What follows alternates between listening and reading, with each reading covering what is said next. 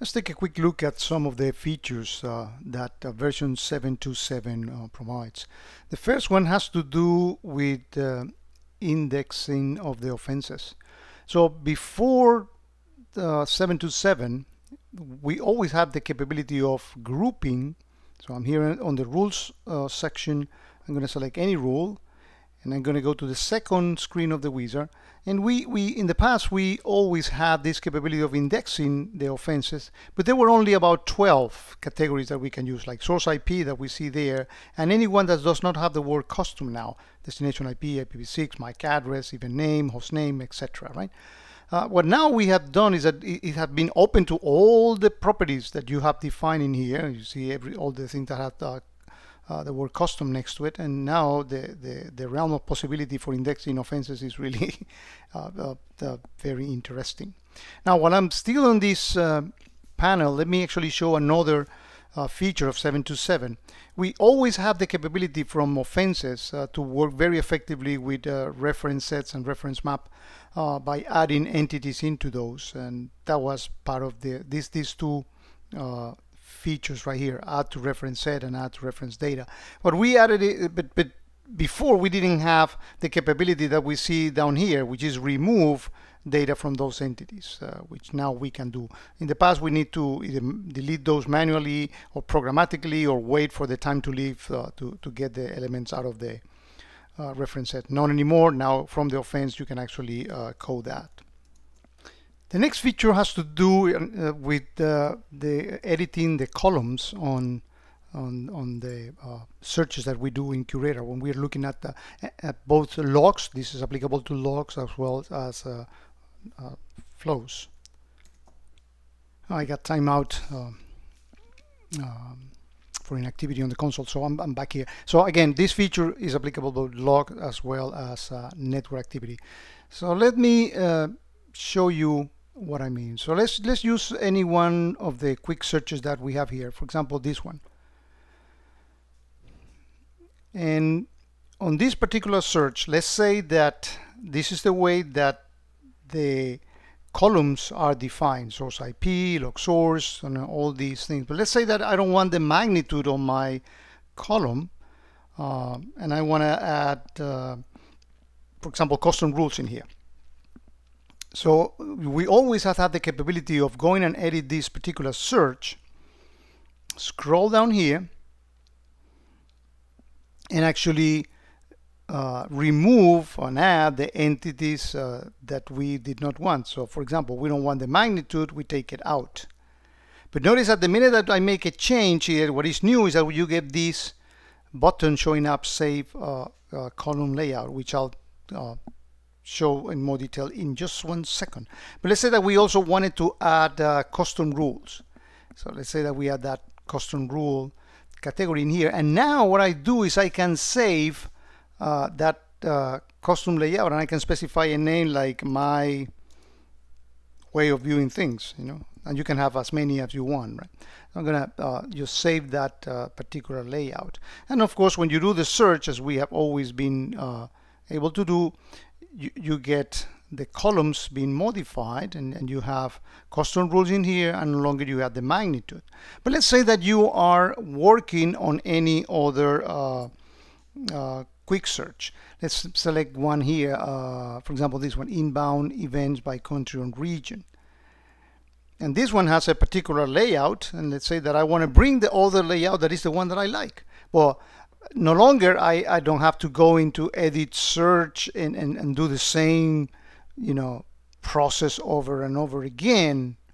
What now I can do is I can click here, and I have a save custom layout, and here I am, and when I click search, I see that event with the same layout, with custom rules, that these are the parameters that are defined. So this is a way of really helping you avoid having to do that chore of redefining the columns the way you want every time that you perform this search. The next feature has to do with showing you, if we go to the log sources on the admin tab, what we have is now the capability of showing you the average EPS for the last minute for every one of the log sources. So now you can see which are the log sources that are consuming the most EPSs, and the same capability you have it when you produce a report as well. Next are some enhancements on the Aql language. So one of the things that we support right now is if-then statement. So here we're saying if the username is null, then do this, else, standard if-then else as part of the SQL language. And here I click on the search, and you can see the results of the actual Aql statement. We also have another extension, which is the kind of a case type of. So let me actually paste that in here.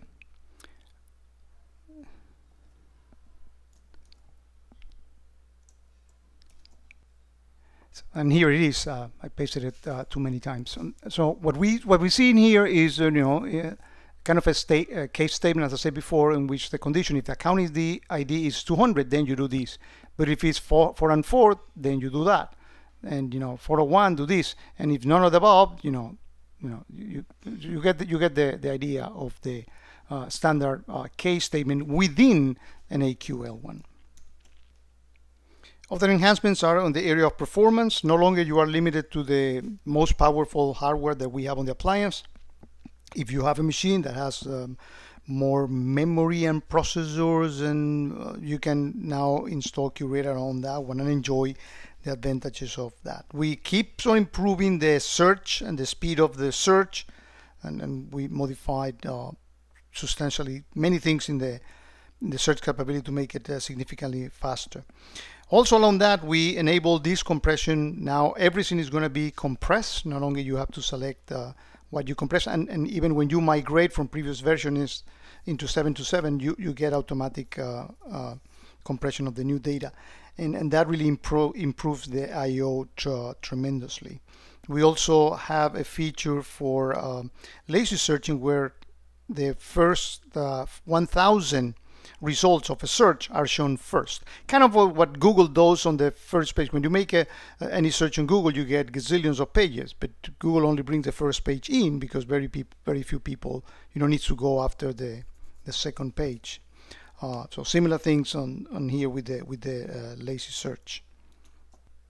We always have the capability of doing bonding, which is used to increase the available bandwidth by combining two or more network interfaces into a single channel.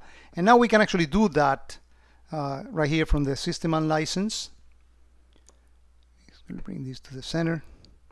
And let's say I select Qradar. You need to select here systems, and then you select Qradar. And if you go on network interfaces, you can actually select two particular interfaces and do the bonding right from this GUI. Let's talk about some enhancements on the APIs. We have new APIs, and as you showed before, now you can have access to that information of the bonding and the interfaces right here from the API. Enhancements also on the QVM safe searches. So we have instances for vulnerability instances. And we also have a new API to retrieve offense types as well.